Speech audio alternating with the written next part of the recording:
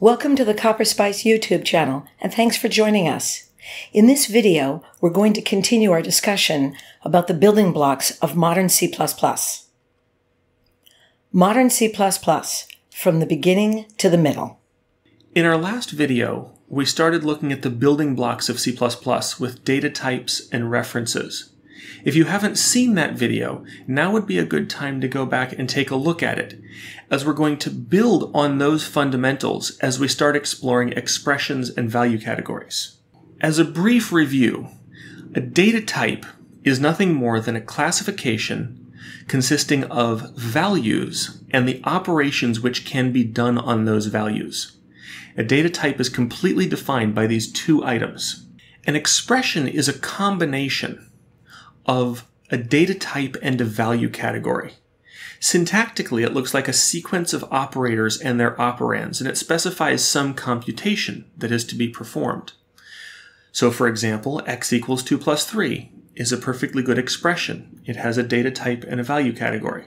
So is a call to printf. It has a side effect, which is printing data to the screen or whatever your output device may be. But it also has a data type and a value category. It happens to return an integer, which denotes the number of characters written. A value category is the second property which makes up an expression. There are two basic value categories, an L value and an R value. Every single expression is either an L value or an R value. There are a few other value categories. In order to determine the value category of an expression, we need to ask a couple questions. Does the expression have a name? Does it have a memory location? And can you take the address of the expression? If an expression is an L value, it will usually have a name, and you must be able to take the address of the expression using the ampersand operator. In this example, we have a couple of L values. Button itself is an L value. It's a pointer to a widget. It has a name, so it's definitely an L value. You can also take the address of it. It's a local variable. It has a well-defined address. Star button is also an L value. So the thing that you get when you dereference button is also an L value. It doesn't have a name. There's no variable with that content, but you can take the address of it. So it has a location in memory. It has its own identity. Therefore, it is an L value. So let's take a look at an example. Is foo1 an L value? And is foo2 an L value? The answer is yes. Both foo1 and foo2 are L values. They have a name, they have a location in memory, and you could take the address of them. I'd like to note that foo2 is const. That means it cannot be modified, but it is still an L value.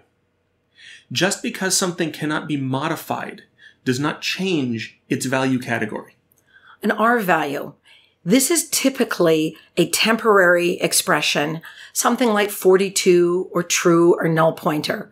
It doesn't have a name, and you cannot take the address of it. So in this first example, SumVar is a data type of int, and it has a value category of L value. It has a name, and you could take the address of it. 35 is an integer, but it is an R value category. In the second example, we're assigning SumVar to 35. And any programmer will recognize that this isn't legal code, but the question is, why is it not legal? And the reason why this particular line of code is not legal is because 35 is an R value, and it's located on the left side of the expression. R values are not valid targets for assignment. So now we're going to talk about references. There are three types: L value reference, Const reference, and R value reference. We're very particular about saying the word reference every time we're talking about a reference so that we don't get confused between an L value reference and an L value category, which are nothing alike and not similar at all. It's very important to be precise in your terminology. So when we speak about these, we will always say L value reference when we mean the reference data type, and L value when we mean the value category. So what does it mean to pass by value or pass by reference? The simplest form of parameter passing in C++ is pass by value. The called function gets a copy of the passed data, and so in this example, we have a function named func. It takes a value of type widget. This parameter is passed by value because there's no decoration on the data type. It's simply a widget. When we declare x to be of data type widget, it has a name. It's a variable named x. Therefore, it is an L value. We can call a function with x. We're calling this function with an L value. That's perfectly valid. And we can call this function with a temporary of type widget. This is the syntax for constructing a temporary widget on this line. That's a call with an R value, and this is also completely valid. In this code, we've added an ampersand. So the widget ampersand PB is passed by L value reference. In the first call to func, we're passing x, which is an L value category. In the second call to func, this is a widget constructor, which would be a temporary, an R value category. And this is not valid because the caller would not be able to see the changes made to the temporary widget. If we change func again to receive its parameter by const reference, the intention is that the called function cannot modify the data. So in this case, calling with an L value or an R value is valid because there will be no changes that we have to be concerned about visibility of. The function will not change its passed parameter. In this example, we've changed func again, and there are two ampersands. This is passed by R value reference. This time, the call to func passing x, where x is an L value category, is not valid. This is not valid because func might actually change the value of x, and the caller has promised not to look at the value of x after it calls func. On the second call to func, where we declare a widget constructor, which is an R value category, this is valid on pass by R value reference. Any changes by func would not be seen by the caller.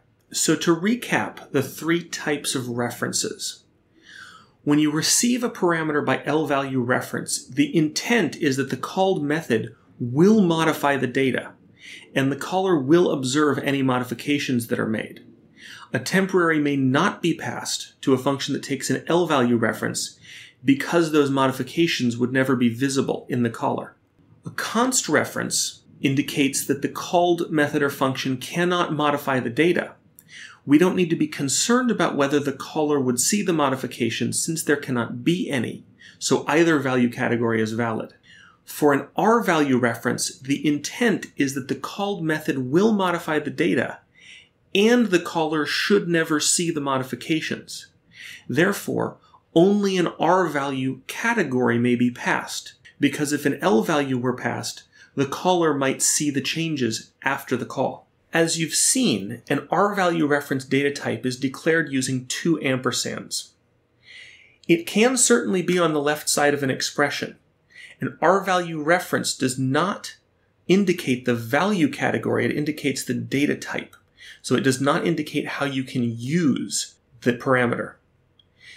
C++11 extended the notion of R values by adding the R value reference data type and letting you bind an R value category to an R value reference variable.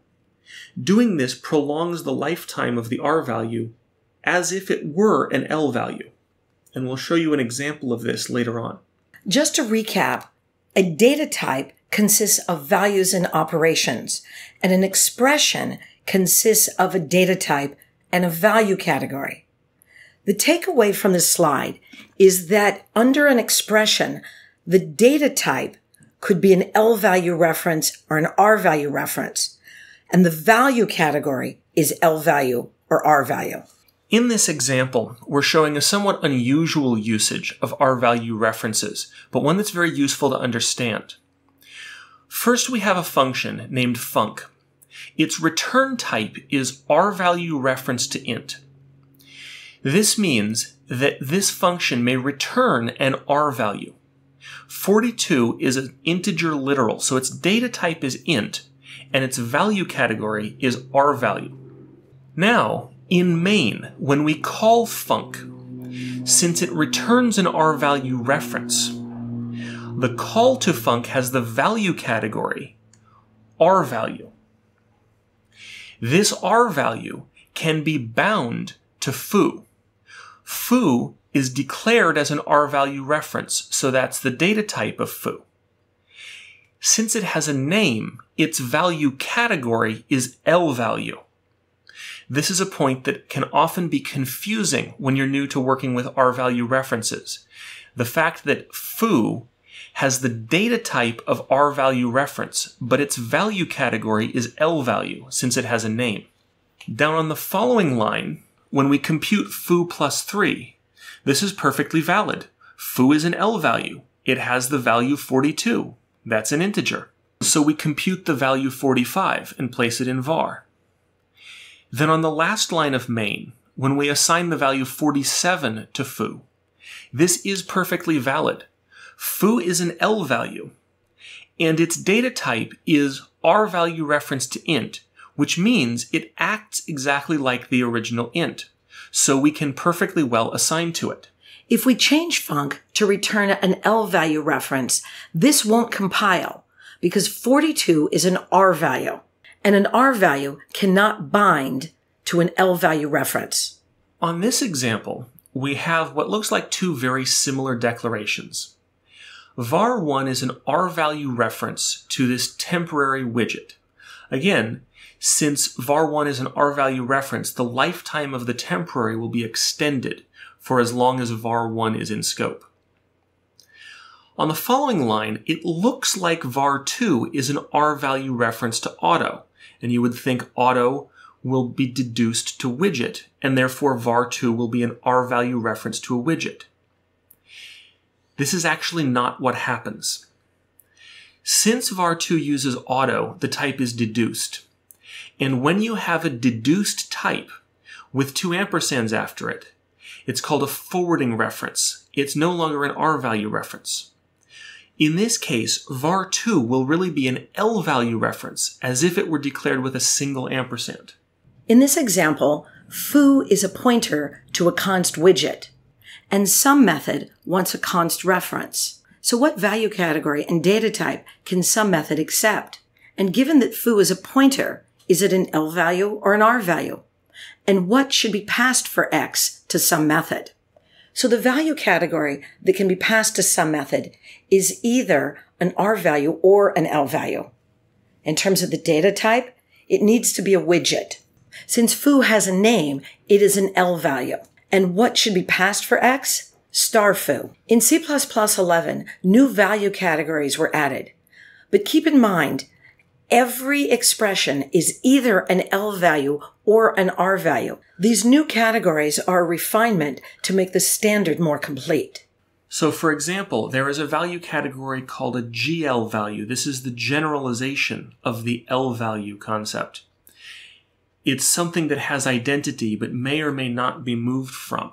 There is also a PR value. This is what the standard calls a pure R value, which is what you would typically find for a temporary. And there is also the X value, which is an expiring value. These values have an identity and can be moved from. This is what you get when you have certain kinds of expressions involving R-value references. Usually the result of calling a function whose return type is an R-value. That's the most common case that you will see. Again, these specific value categories are not that important in most cases unless you're writing a compiler. The major distinction that you need to understand as a programmer is the distinction between L-value and R-value. There are many additional rules about how value categories operate and when they're produced in the standard. Again, these are not typically used in programming. They are more for the interest of the compiler. The important thing to note is that Many of these rules were refined in C++11 when they added the new value categories, and so many of these rules were actually phrased incorrectly in the standard. In C++11, this entire value category part of the standard is fully defined and implemented in a better fashion. Another building block of C++ is the Const qualifier. As you can see by these examples, const can be located in various positions, and the meaning of what is const changes depending on its location. Every const is interpreted as who is not allowed to change what. So for example, in const in var, var cannot be changed by anyone. In the void sum method const, that const means that some method will not change this. It's very important to contrast const expr, which was added in C++11, versus const. Const means somebody is promising not to change something. Const expr, on the other hand, means this value is a compile time constant. It is known at compile time and will never change.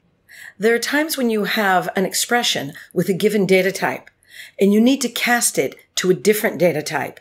The order shown on this slide is from safest to most dangerous.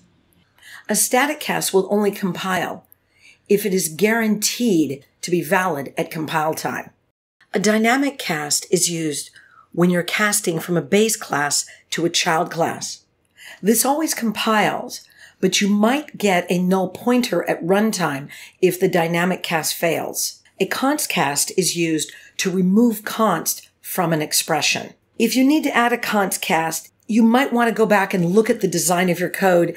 It sort of implies that there was a flaw in the data types to begin with. A reinterpret cast is forcing the compiler, just do this cast, don't look, don't question anything I'm saying. A reinterpret cast is pretty dangerous because you're basically telling the compiler, I know more than you, and just do what I've told you. Reinterpret cast should be used very sparingly, if at all.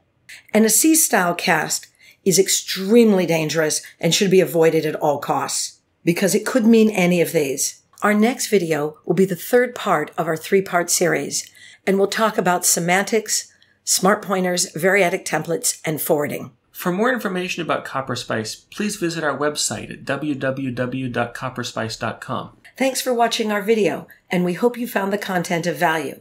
If you have any questions, feel free to email us or leave a message on our CopperSpice form. We'd love to hear from you.